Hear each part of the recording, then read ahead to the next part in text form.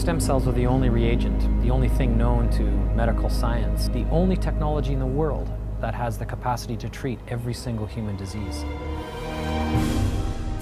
I think we're entering a revolution with stem cells that can fundamentally not just affect medicine, but society as a whole, possibly even change life expectancy, the duration of life. We've never, in the modern era, endorsed the instrumental use of human beings at any of their stages of development for medical research. That means that from here on out, we're going to have many arguments about what uses can be made of living human organisms. And embryonic stem cell research is the first symbolic battle on this much larger discussion. Heart disease, Parkinson's, diabetes, cancer, strokes. These are among the leading causes of death in the United States, with millions more still alive and suffering. But what if science discovered a cure for these maladies? What if medicine could reverse degenerative diseases, regenerate healthy tissue and damaged organs, repair spinal cord injuries, and eliminate paralysis? Would it be worth the price to pay? Would it be worth any price?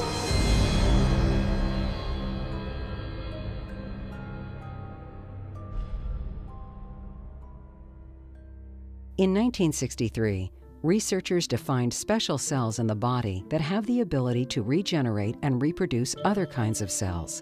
They called them stem cells. In 1981, scientists derived the first embryonic stem cells from mouse embryos, which ultimately led to the pursuit of human embryonic stem cells.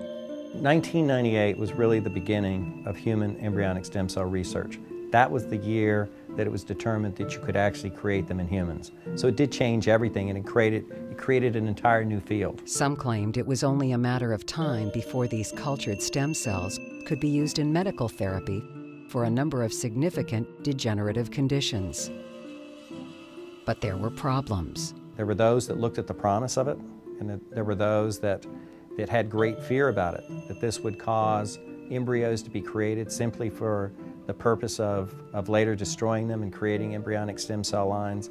So there was a huge polarization about it. In 2001, in response to these ethical concerns, the Bush administration became the first to allow federal funds to be used for embryonic stem cell research, and only on specific stem cell lines already created.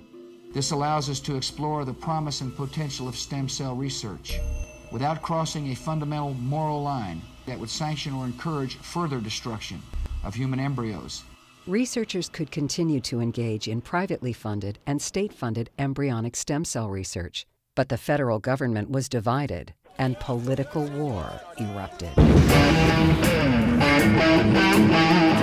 not destroy innocent human life for any reason. Stem cell research is an integral part of finding a cure for this disease. The disposable human life mentality. Why isn't it getting done? And my answer is, I don't know. I can't see where you're going. You can't see where you're going.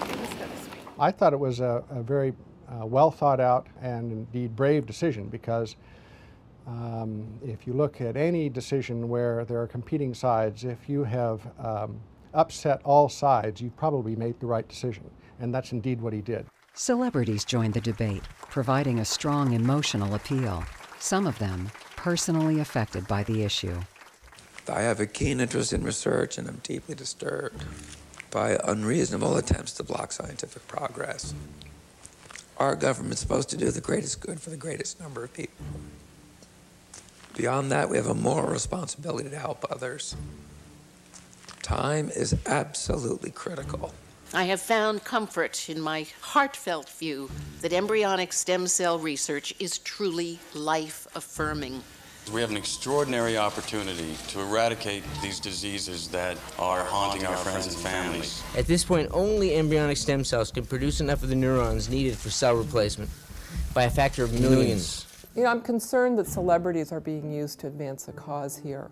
I'm concerned that they're being used, that they're not given perhaps all of the facts, that perhaps they've been sold a bill of goods, which a lot of this research is advancing this kind of hyped up, we need to do it now. And you find a public policy advocacy campaign That is pretty awesome, but is also profoundly deceptive and disingenuous. So why the controversy? Why the polarization? Should there be ethical restrictions involved in stem cell research? Or should science be unhindered by moral restraint?